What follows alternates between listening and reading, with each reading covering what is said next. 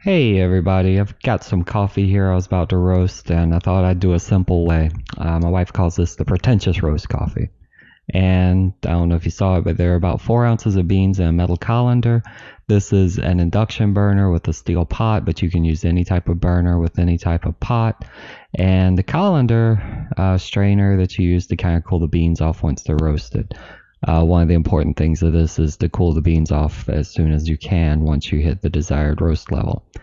So yeah, let's get started. And you pour the beans into a pot. You turn the pot on about medium, and then you take a whisk and you just go to town. Kind of like the doctor in a vasectomy. You just go into town. Just go to town down there. You gotta whisk them around, keep all the beans moving, and keep the heat not low, but like medium low. About medium. And you just move the beans around. Make sure you stir everything and just keep stirring. Oh, I learned a while ago, some people say I like to drink coffee, and I say, well, every now and then I like to, drink regular water, like in between my coffee, but it's rare. And I found out recently that that's because, well, partly because they used to put coffee in my bottle when I was a baby. And about 6 weeks old, I'd have coffee with cream and sugar.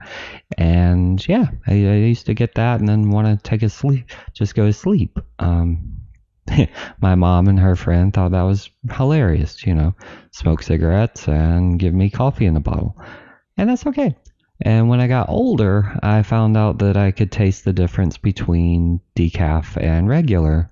So whenever we were at a Waffle House, and I was at the ripe old age of 4 ordering regular coffee at 3 a.m. in the morning because we were traveling, the waitress would look at me and go, "Hey, you want decaf?" And I'm like, no, I want the real stuff. And then they'd try to give me decaf, and then I'd complain, and they would finally give me the real stuff. Basically, if I saw that orange handle, I'd kind of retch a little inside. There's definitely a distinct taste. Back to the video here. This is what we call first crack. Sounds like popcorn, and my audio got screwed up on my phone, so this is more of a voiceover. But first crack, it looks all pretty and kind of brownish color, and from there it's going to proceed very quickly to start smoking like crazy, and it'll go to second crack.